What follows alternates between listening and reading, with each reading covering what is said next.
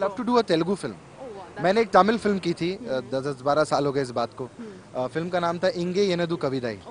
तो बस एक ही फिल्म की मैंने, उसके बाद फिर तमिल फिल्म का नाम, मुझे कोई ऐसा खास ऑफर नहीं आया। नहीं, अब आ जाएगा। अब आना चाहिए मुझे। अभी तो डब भी देख लेंगे जितने डायरेक्टर्स हैं कि मैं कितनी अच्छी तेलुगु भी बोल रहा हूँ। और आई थिंक इट्स वंडरफुल।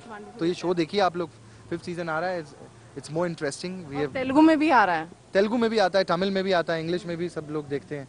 तो अच्छा है, धीरे धीरे और भी लगेगा लैंग्वेज कि सर की डबिंग होगी और आप फर्स्ट टाइम देखेंगे, आप तेलुगु में बात करें, कुछ ऐसा फील आएगा डिफरेंट? हाँ नहीं, मुझे मंगाना है देखने के लिए कि कौन मेरी डबिंग करता है इसमें। और मैं कैसा लगता हूँ तेलुगु बोलते? कैसा लगता हूँ तेलुगु बोलते, फिर एक आध शायद तेलुगु फिल्म में मुझे कोई चांस दे दे।